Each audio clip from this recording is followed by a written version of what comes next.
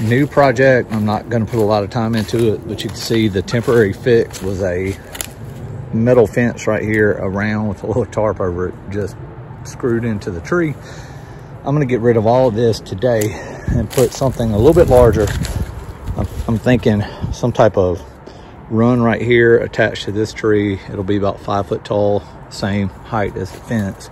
And then I'm gonna run some boards up here on the top across and then wire it all in. I'll have a door right here to come and go. So they'll have this expanded space. And I don't think I told you guys I did this metal, flipped over the metal. So it kind of has a little rain guard right here on the hutches. Pretty cool.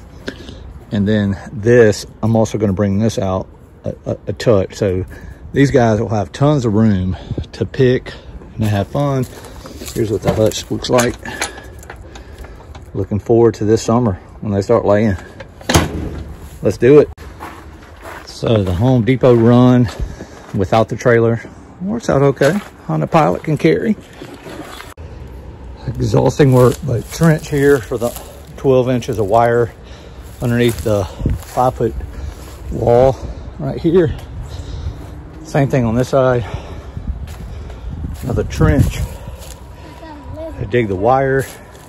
I went ahead and left it a foot off our neighbor's fence, our fence, a little extra barrier. So there's actually 2 fences that a predator would have to get around. I think should work out well. Got to dig this and that, and then I can get to building the frame. Not quite as low as I'd like it, but I have all these tree roots around here in the back, so it's going to be impossible to get deep without interfering with the roots. But I'm going to be happy with this. It gets it 6 to 8 inches down, and then I'm going to put some blocks probably around it. But let me go ahead and start putting up this structure. I'm going to start putting some hangers right here so I can run a whatever support on top for the wire.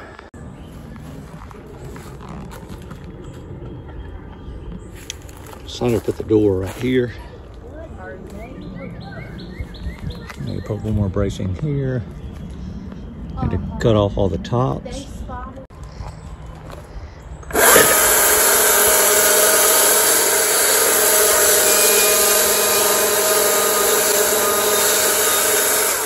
Okay, you can stop.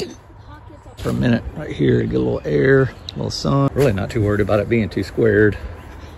Put the mesh over, good to go. I remember they just did our bridge and there's a big 4x6 piece of wood up here. I'm gonna go salvage it.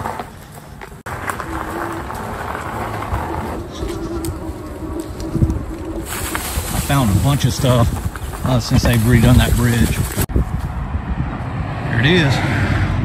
It's the bridge they redone. Just redid right in front of my house. I'm gonna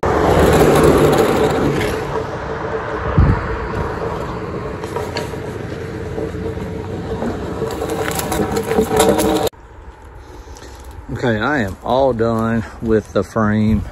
This is a huge run. I mean, the door will go right here. You can see it's probably 30 feet this way. It's diagonal. Comes down. I have a couple perches right here. That's one perch. I took the top one off of that one. Here are 3 just on the natural tree in the middle of the run. Just some bracing temporarily. I can probably take that down. They like to jump on these things. And then this end piece right here. And we are all done. Except for the fence on the bottom so the rabbit can go in there and the predators can't dig in and dig out. But again, a massive run for 18 chickens and a rabbit. You like it, Cotton? Mm-hmm.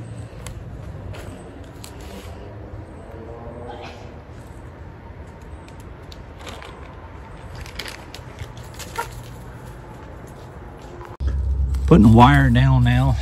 A quick way to do that, inexpensive way to get a foot deep, pretty narrow, is a straight hammer. And it pretty nice, clean. You can see that's really deep. If you come against a big root like this, just get your cutters and you can cut it. I like that. That is deep. You can't tell on video, but that's at least 12 or 14 inches.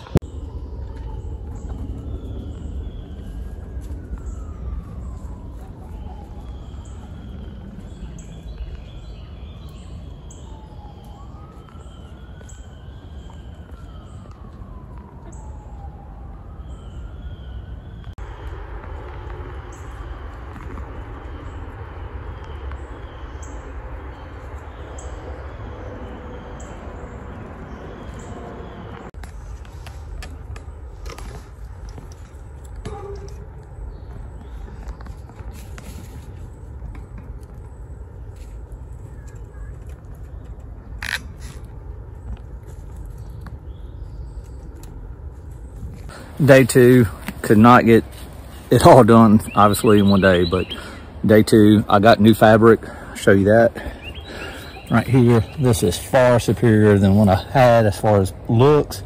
$100 for a 75 foot roll that's 6 feet tall. But I'm gonna go ahead and run a couple screws back here on the back to hold the fabric. Then I'm just gonna run this fabric all the way down this run. You can see I'm 6'1". This is 5 foot tall, so I will have 2 foot overhang, and I can just wrap that. Here's what I was referring to. Put a screw on the back just to hold the fabric. Screw there, and now I can roll. I'm gonna have to come around this tree real quick, but I'm gonna roll it all the way back. You can see I got to take off this right here, but this is so much better looking than this stuff right here. So, and from a distance, you really can't even tell it's there. But just cut this out, come back to the zip tie or something right here, and then roll it on down.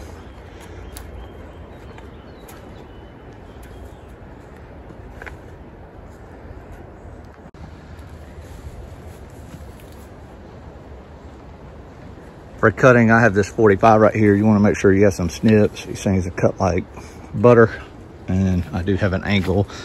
So I'm gonna go ahead and put some staples right here on my eave, and then I'm gonna start cutting this, or staple and then cut.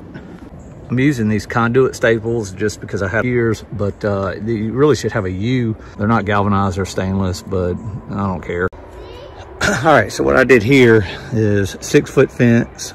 I took it down to the bottom, bent it a foot up, so folded a foot back. I know I have this chain link here, but just in case, this is a double wall protection. So now I have a barrier.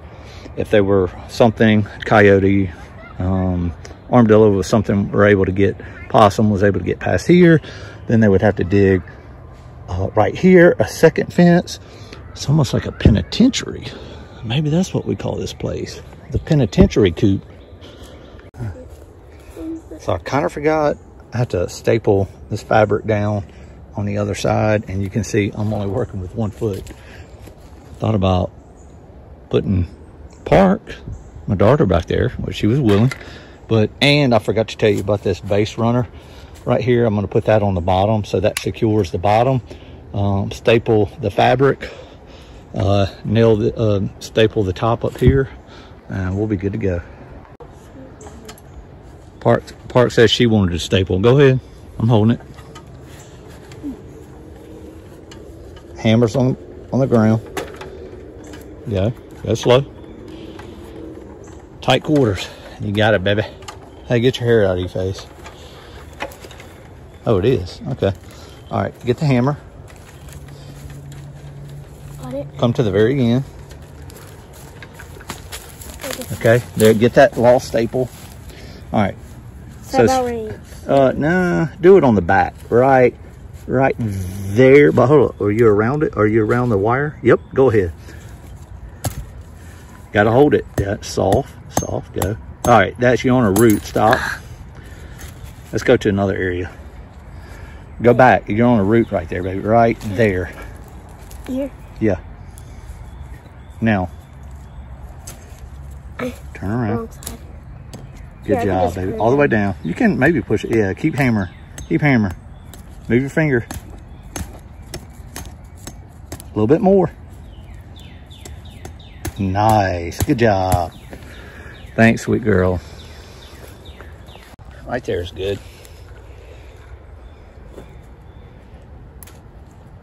Get your finger. Hey, start push it. Push it first. Push it. Push it. Now hammer it. Now hammer it. All the way down. Keep going. Now you're on concrete from that pole. All right. All right. Here, I'll give you another. Oh, yeah. All right, I buried this down, folded it over, covered it. Showed you that earlier. Here's the other protection barrier on the chain link fence. And to be honest, I connected it on the bottom right here. So I don't think I'm gonna dig down. My rabbits would have to go 2 feet. I think I can catch them before they, you know, dug 2 feet in one night if I have to. So I'm gonna leave it like that. Finish the top right here, and then this, and then all I have left is to cover the front. It's still a pretty big task, but. Jude, it's like, how many squirrels have you caught? 3. Number 3. Hold up. Alright. Alright, you can let him go. Here he goes. Ooh, woo. He's probably tired. He's probably thirsty too. Woo! He's a small one. I know. Huge rat snake. So it's been quite some weeks, and I'm about to finish this. I had a little temporary setup due to baseball playoffs, practices, and all that stuff. But went ahead and ran this, put the fabric down at the bottom. I need to cover up with dirt, like down here. This is a little gate that I put in. I need to put up another cover right here. But everything but one more piece of fabric on here in the top, and I am done. I went ahead and got my water feeder, and what else? I got the indoor large feeder too. That's been working out pretty well. So all these girls are set up, doing well. They should be laying in a couple months. Some leftover garden treats. I can tell you how long this has been since I haven't finished this project. You can see the garden is getting big. Tomato bushes are real tall, almost 6 feet tall now. These smaller tomatoes, but everything's coming in nice and green.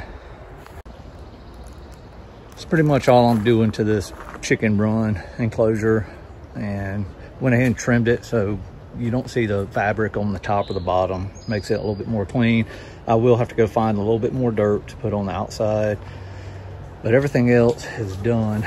I did cover up the water with just a little Visqueen to prevent that from getting real dirty. But this is it. All 18 buff Orpingtons. I got him a nice little thing. Jude put together a little lock that he's proud of.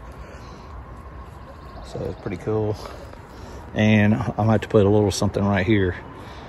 But all done. I'm gonna get my blower and blow underneath to get these leaves out. All done.